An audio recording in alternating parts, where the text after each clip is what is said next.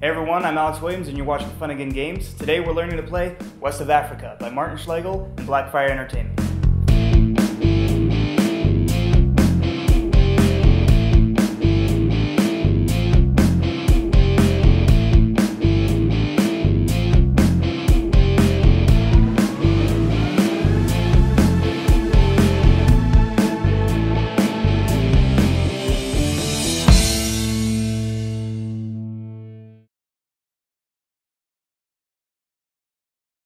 Alright everyone, let's learn to play West of Africa.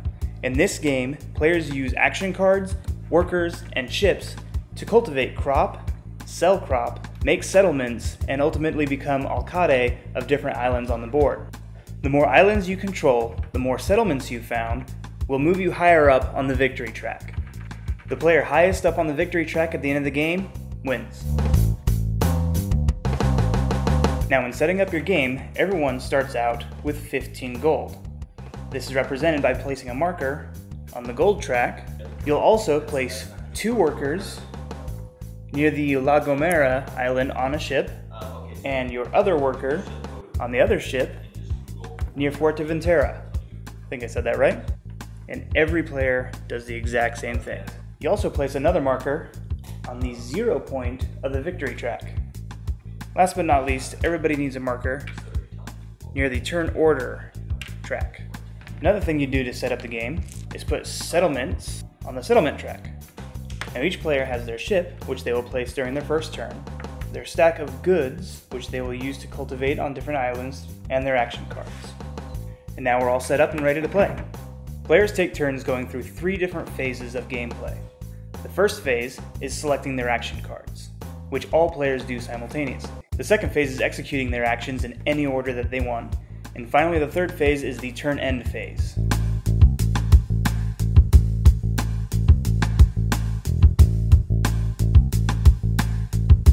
In the first phase, players select up to 5 action cards simultaneously.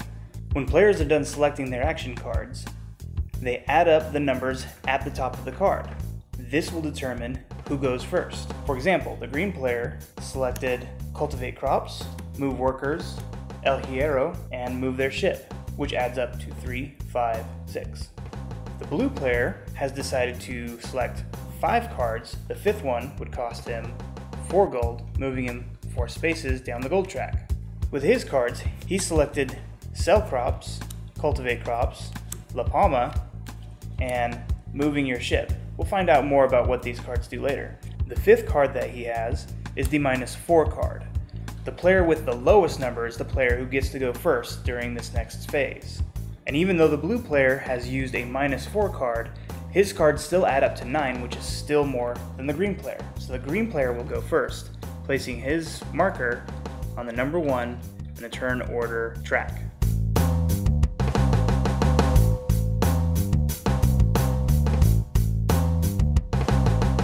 Now let's go over card actions.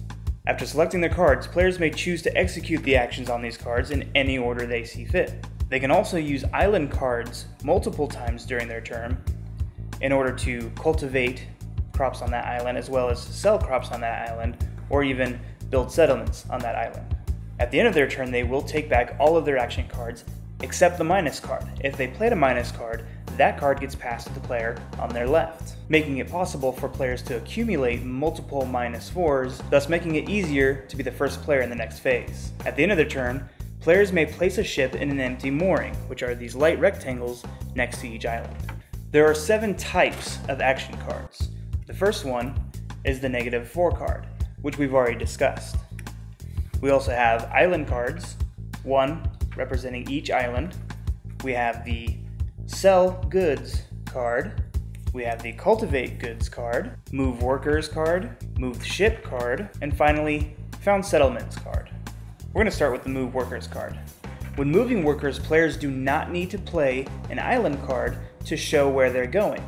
Instead, they have 4 move points that they can use and split up between their workers. For example, if I'm playing the red player and I want to get 2 of my players to La Gomera, that takes 2 points, 1 for each worker. I still have 2 points left, so the worker that I have over here near Fuerteventura, I can move to Fuerteventura and then move along the sea tracks to Gran Canaria.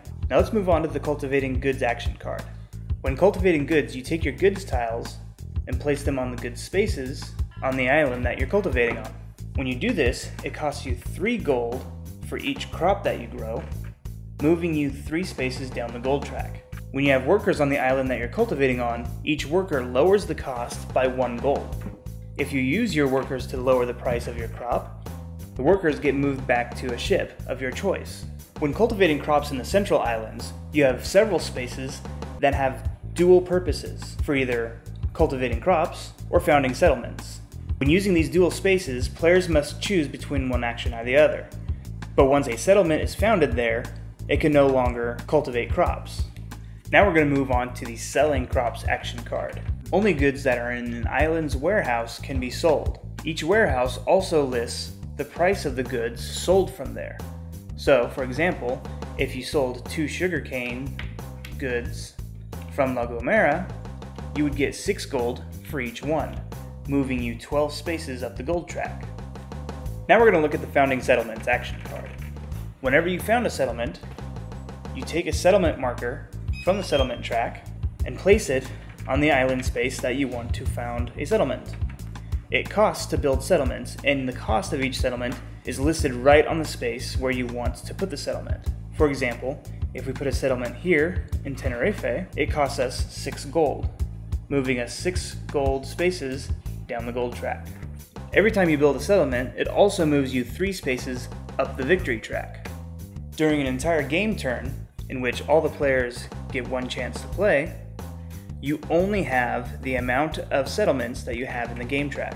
For example, if the blue player bought 3 settlements on Tenerife, and the red player bought another 3 settlements on Gran Canaria, the other 2 players have no more settlements to choose from. In order to build settlements on an island, you have to be the alcalde of that island, which means you have had to have earned one of these tokens in the previous turn.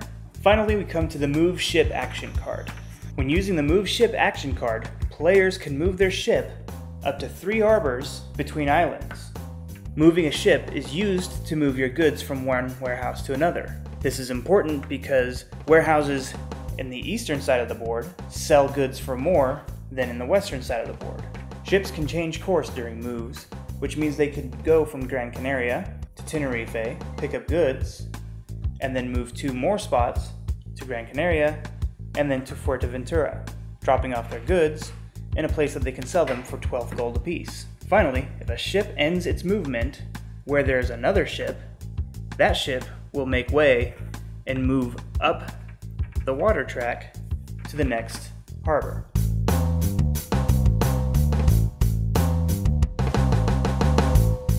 Now that we've gone through all the action cards, we're going to go through the game turn end phase.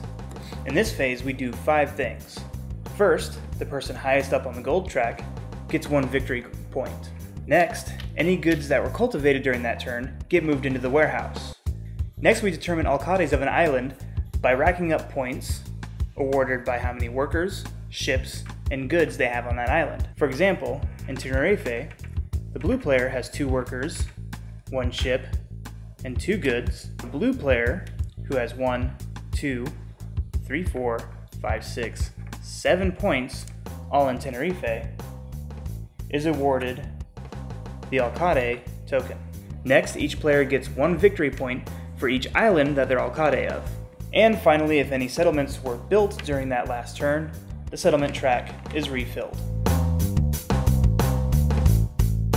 Once one player has reached the 25 mark on the victory track, or 20 settlements have been built, then the game has 1 more turn to finish up. Once that turn is over, whichever player is highest up on the victory track wins. If there are 2 players on the same space that are highest on the victory track, the winner is determined by who's higher up on the gold track. So that's it for our video on how to play West of Africa. If you have any questions, please leave them in the comments below and we'll try to get to them. Other than that, this was a lot of fun, and remember that West of Africa is only available at Funagain.com. Please don't forget to subscribe for more videos on West of Africa, as well as a growing number of games from our inventory of over 6,000 titles. Pre-order West of Africa off of Funagain.com, and not only will you get 20% off of your order, you'll also get this West of Africa Extras Pack absolutely free.